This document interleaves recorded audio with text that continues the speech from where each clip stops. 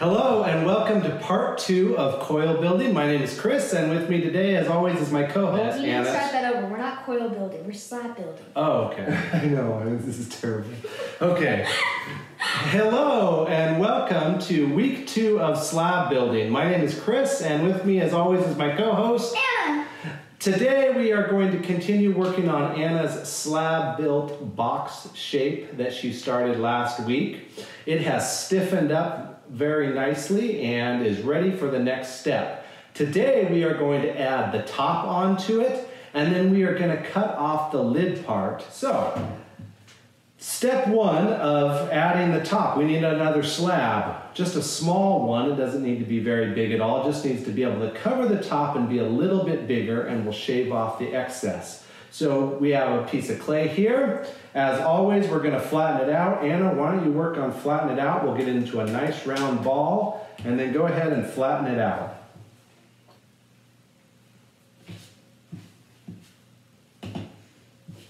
Great. Now you can use the rolling pin and make sure it's in a nice circle. Move your slab around. You don't have to do too much at once. Make sure it's nice and even. Take your time. Wonderful. Now check to see if it will cover the top of the pot. It certainly does. That's a perfect size slab. So what we could do is we could place this here flat on top just like this, Anna. But I don't think that's very interesting. I think it's a little more interesting if it has kind of a sloped up shape, kind of like a roof or something. So what we are going to do first in order to achieve that is instead of having this rim flat, we are going to make it kind of have a sloped angle. So Anna, what you're going to do is you're going to take your paddle and you're just gently going to paddle this kind of straight down and at this 45-degree angle. I hope that the viewers at home can see that. So we're just going to go around like this. And try not to, see how I kind of distorted a little bit and flatten that out, flatten the shape out. We don't want to push it in like that. So we want to go straight down and angle this. So Anna, why don't you go ahead and try that?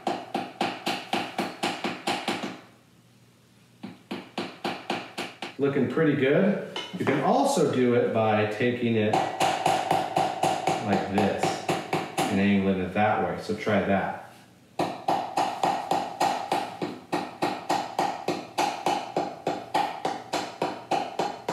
Okay, great. So now rather than having a perfectly flat top, you see it angles up a little bit right here. And it has some excess clay around here, which we'll remove later in the refining part of this. So the next thing we're going to do is take our slab and we're going to place it on the wheel here or on your canvas board, and we are going to put the pot on top of it just like that.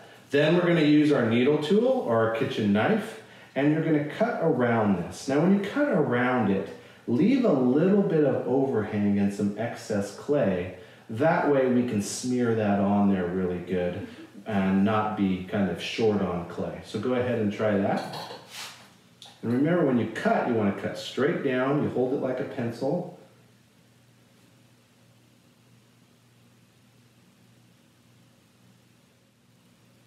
Perfect. Okay, now remove that excess clay. Wonderful. I'll show the viewers. You can see she's cut this off. She has a little bit of excess clay on the sides. And now what we can do is we can start to rough this up here where we're going to attach. So the attachments points are going to be all along here and then a little bit on the outside and then along the outside of the slab right here. So go ahead and rough it up.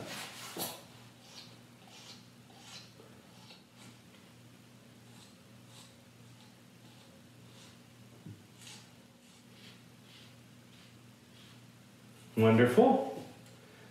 And now what you're going to do is you're going to add a little bit of water to the rim and we'll start to attach this.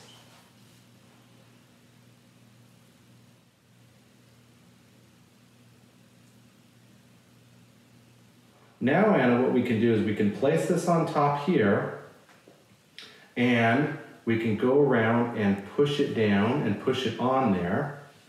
And then what you're going to do is you're going to take your smearing tool or your fork, the end of your fork, and you're going to smear this on here. So go ahead and push it down and then start smearing it on there.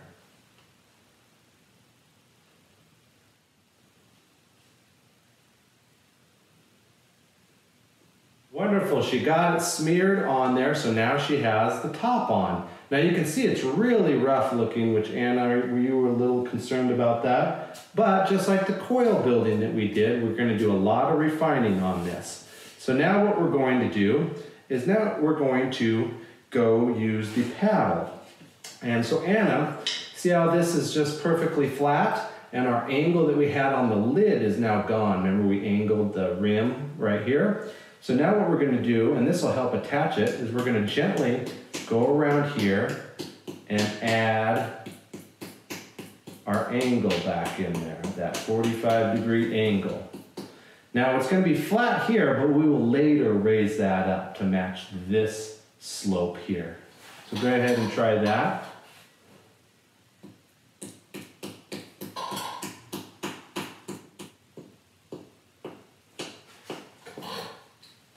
Okay, now we have all this extra clay on the outside that has kind of worked its way down, and we can just remove that. We can take our rib here, Anna, and we can just gently scrape that away. See how easy that scrapes away? So why don't you do that?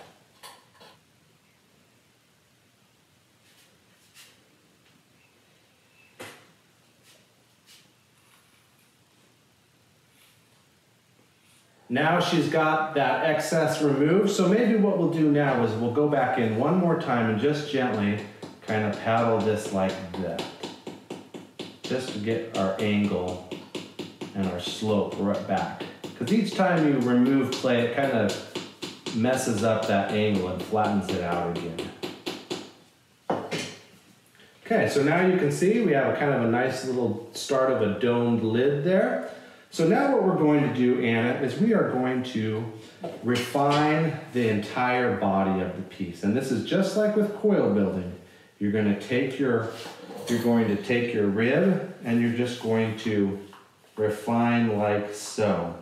But before we do that, if you look, see on the outside, on the bottom here, folks, how it kind of jets out and sweeps out at the bottom? We can fix that really easily by just taking our wooden knife and placing it straight down. You can also use your needle tool. Maybe the needle tool is a little easier. And cutting away this so it's flat. See how I'm doing that, Anna? Mm-hmm. So why don't you do that all the way around on any part. See, like right here, it kind of jets out. Go ahead and remove that. Maybe hold the tool lower, more like a pencil.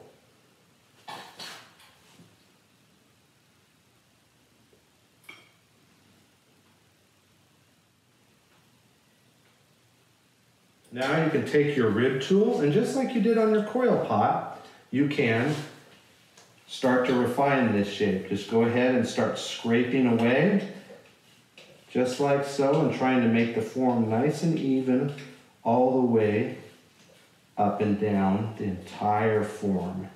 So Anna, maybe spend 10 minutes doing that, and then we'll be ready to cut the lid off.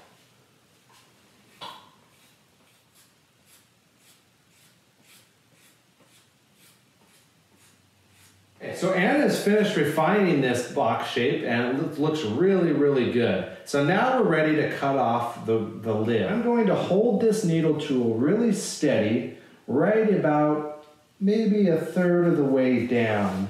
And I'm going to draw a line all the way around while Anna spins it.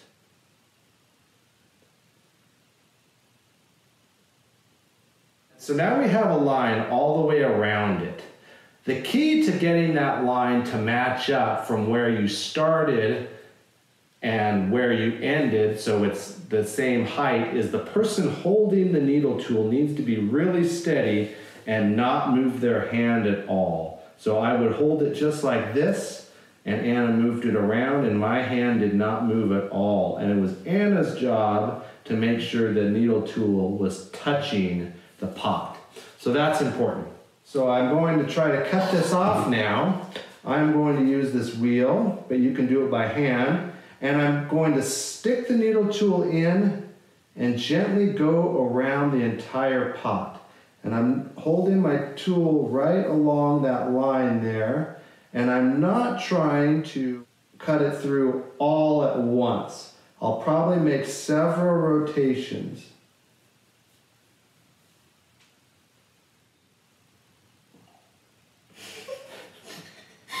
Since this pot is hand-built and not wheel-thrown, it's not perfectly round. So it's important for you to make a mark on the lid. I'm just going to make this little line here and then another line below it. And I know that that is the point where the lid and the pot are going to line up. So I made that little mark there. So now, Anna, what we can do is we can start working on our lid a little bit. We need to smear this seam together right here. So Anna, you're going to take your wooden tool and without distorting the rim, I need you to go around and just like you did on the bottom and smear this on here.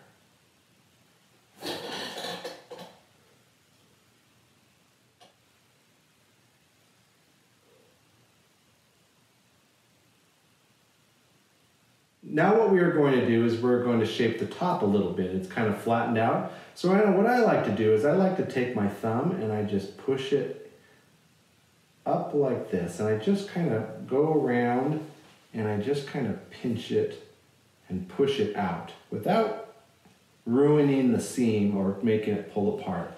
And you see how that raises that up a little bit? Mm-hmm. So Anna, why don't you try to get that to a nice round curve?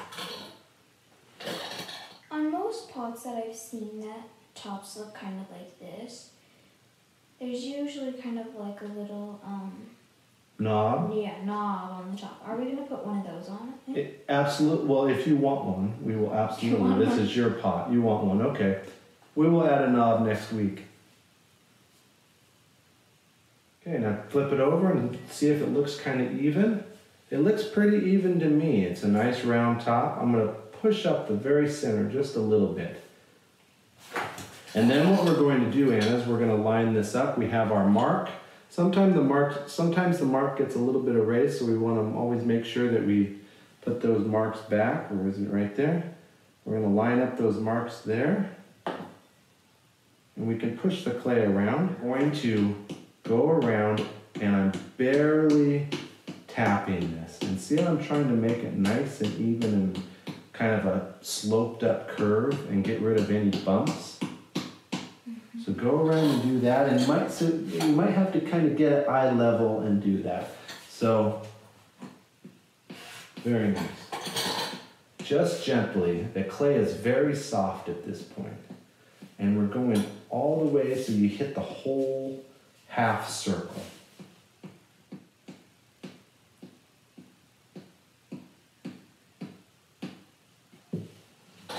Let's look at it. Oh, look at that. It's looking really, really nice. So that is it for today. So join us next week where we will finish this pot off. Anna would like to add a little knob to the lid. We will do that. And then we will also make what we call a little inset. We'll take a slab of clay and put it all around the inside so that when you stick the lid on here, it holds on there and doesn't just slide right off. So until next time, we will see you then. Thank you again. Have a great day.